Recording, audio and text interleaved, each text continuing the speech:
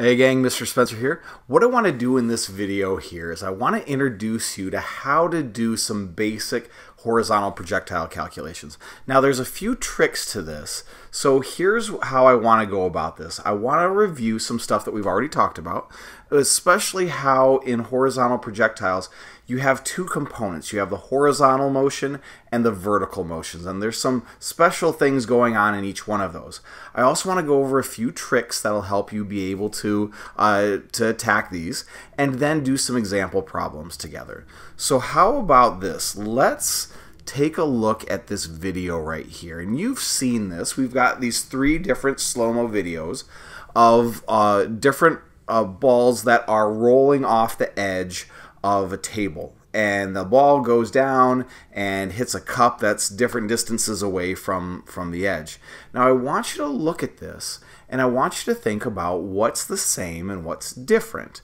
Well, if I'm thinking about what's different, I'll notice that all three of these hit the ball, or hit the cup at different distances away from the edge. Now, what's same about those? So even though all three of them hit at different distances away, you'll notice they all hit the ground at the same time. So they're all falling at the exact same rate, regardless of the speed that the ball rolls off the edge of. Now, here's what's going on. If we were to take a look at this ball and make almost like a motion map of what's going on, we would notice that the horizontal distance, so the side-to-side distance, each time is the exact same.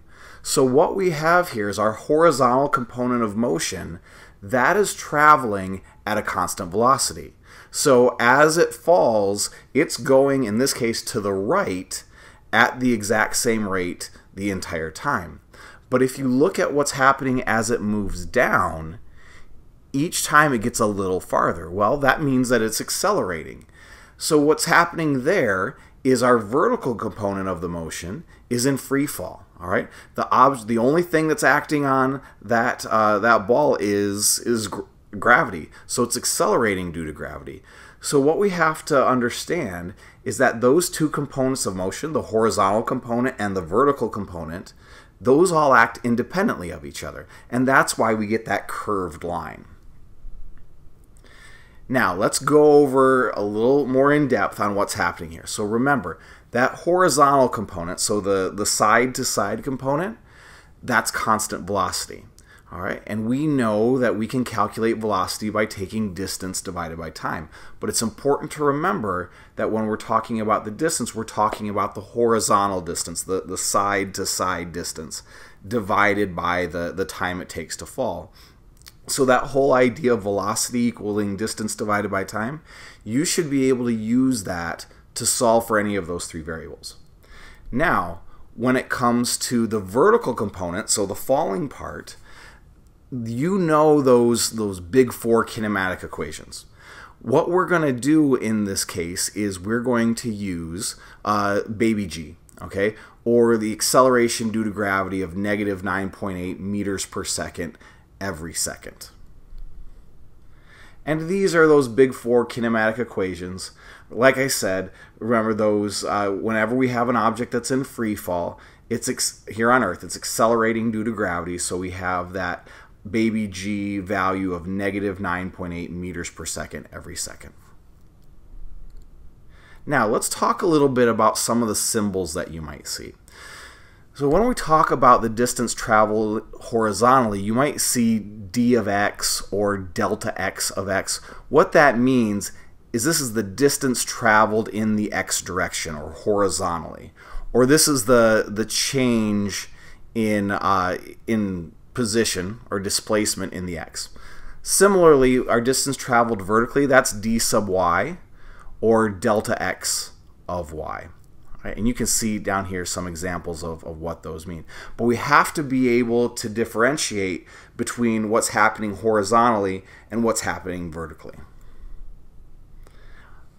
All right, so let's go and let's take a look at some of the little tricks. So the very first thing, whenever you're trying to solve these problems, is you have to find time first. All right, once you found time, then you find all the other stuff. And the reason why this is important is because the time that it takes to travel horizontally is the exact same amount of time to drop vertically. So here's some tips that I got from the website physicsclassroom.com. And really, these are just meant to give you some structure to how you are setting these up. Now, you know me, I'm not the best artist in the world, but it really helps as I read the problem to go and draw a picture of what's going on. Once I've done that, I want to go and I want to split this paper into two halves. All right, or at least where I'm solving it.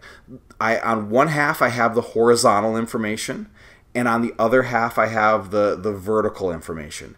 And then I want to go through, and in each case I want to list those variables, the things that the problem itself gives me, and also the things that it assumes that I should know. And I want to do that for each. Once I've done that, I want to figure out what exactly it is I'm trying to figure out. What's the unknown there?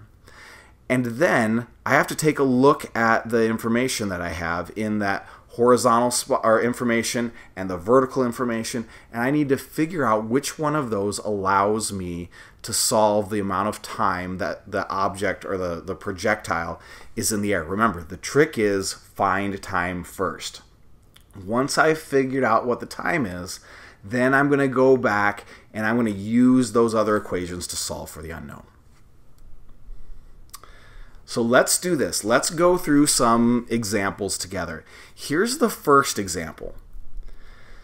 All right, so what we have here is we have our airplane. It is flying horizontally at a constant velocity.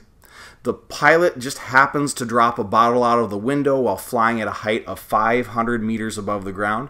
The bottle lands 400 meters horizontally from that initial drop point.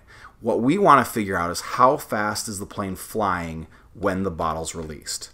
So let's go through our little plan of attack. All right.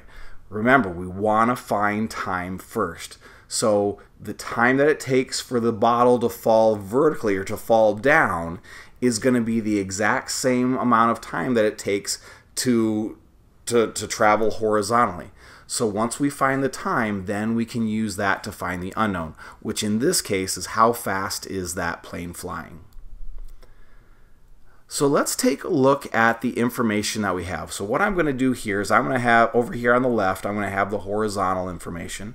Over here on the right, I'm going to have the vertical information. And so let's take a look at this. Horizontally, we know, obviously, the plane's flying horizontally. In this case, we're saying it's flying to the right. Okay.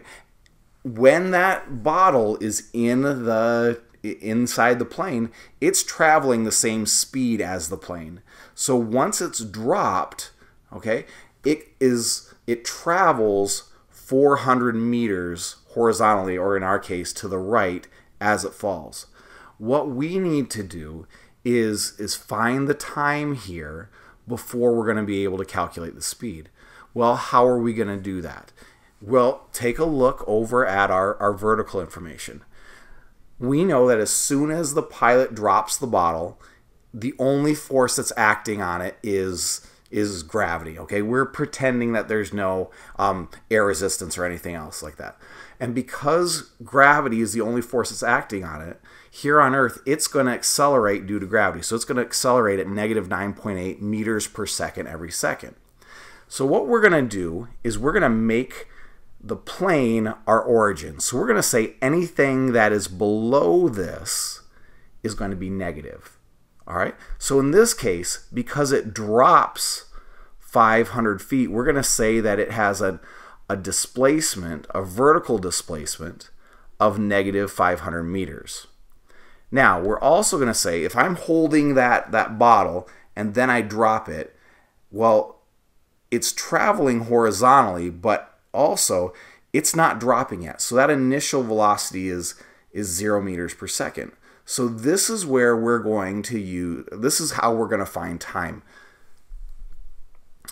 So taking a look at our vertical information, we know that acceleration due to gravity is negative 9.8 meters per second squared. We know that the distance traveled in the y direction is negative 500 meters because it's 500 meters below where it started.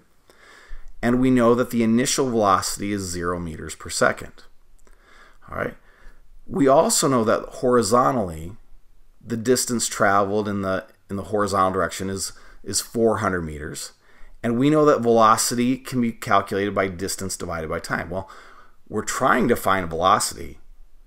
We know the distance, we just don't know the time, which is why we're going to use the vertical information to find that. So let's do this. So we take a look at all the information that we have, and now we need to figure out which equation will help us best to do this. Well, if I've got all my information right here and we're trying to find time, well, I'm going to use this idea right here that the displacement in the y direction is equal to the initial velocity times time plus 1/2 times acceleration due to gravity times time squared. So I'm going to plug things in here. And when I do that, when I solve for time, I end up getting a time of about 10.1 seconds. Now remember, this is the time it takes to fall, that 10.1 seconds that it takes to fall down to the ground is also the same amount of time that it takes to move to the right. So we're going to take that time and we're going to put that into the horizontal information and calculate the velocity, which is what we're looking for. So we know that the distance horizontally is 400 meters, and the time that it takes to travel that far is 10.1 seconds, which gives us a velocity of 39.6 meters per second. All right, let's do example number 2. Example number 2 is pretty similar to the one that we just did, but we have some different information now. So in this case, once again, we have an airplane. It's flying along at 60 meters per second. It's 300 meters above the ground, and this time, instead of dropping a pop, we're dropping a sack of flour. What we want to know is how far from the point of the release would the sack have traveled horizontally when it hits the ground. So once again, we're going to break this up into our horizontal information and our vertical information. We know that horizontally it's traveling at 60 meters per second. We're trying to figure out that delta x, or the displacement in the x direction. We know that our velocity in the x direction is going to be displacement divided by time. So I can do a little bit of algebra and I can use that to solve for the displacement. Well, in order to do that, I need to have the velocity in the x and I need to have the time. We've got the velocity, that's 60 meters per second. We don't have the time, so we're going to need to use the vertical information in order to find that. So let's take a look at that vertical information that we have. Well, we know that that sack of flour drops 300 meters, so it's going to be negative 300. We know that acceleration due to gravity is negative 9.8 meters per second squared. We know that the initial velocity in the y direction is 0, and we're going to use this to find the time so that we can then go back here and calculate that displacement. So when I set this up, I know that, once again, my displacement's negative 300 meters. We know the acceleration due to gravity. We know the initial velocity. So I'm going to figure out which equation has all of those things that I need, and it's the same equation that we used before, and once again I'm going to solve for time. So when I do this, I end up getting a time of 7.8 seconds, and like we mentioned before, the 7.8 seconds that it takes to drop from the plane is also the exact same amount of time that it takes to move forward. So let's go and use that in our solution. So like we mentioned before, this is the information that we have. And then in order to find the displacement, we're going to need to take the velocity multiplied by the time. So when I take the 60 meters per second that is traveling horizontally and multiply that by the time that it takes to travel, I get a total distance of 468 meters. Let's do this final example, example number 3. Hopefully you're starting to get the feel for this.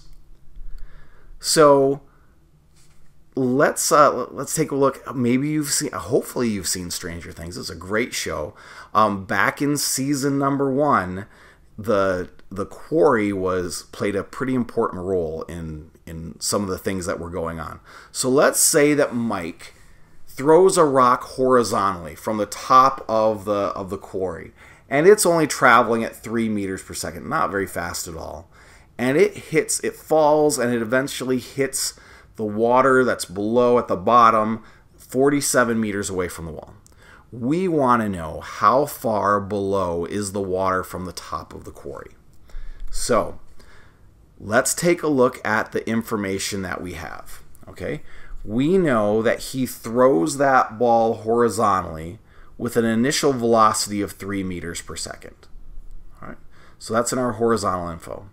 We also know that it strikes 47.5 meters away. So our displacement in the x is that 47.5 meters. Vertically, we know that even though he throws it in the horizontal direction, it's not moving down at first. Okay, so our initial velocity in the y is 0 meters per second. Well, it's in free fall, so we know what the acceleration is. That's the negative 9.8 meters per second squared. And we need to figure out that displacement. That's in order to figure out how far below is the water from the top of the quarry. So just like we've done before, we need to figure out time.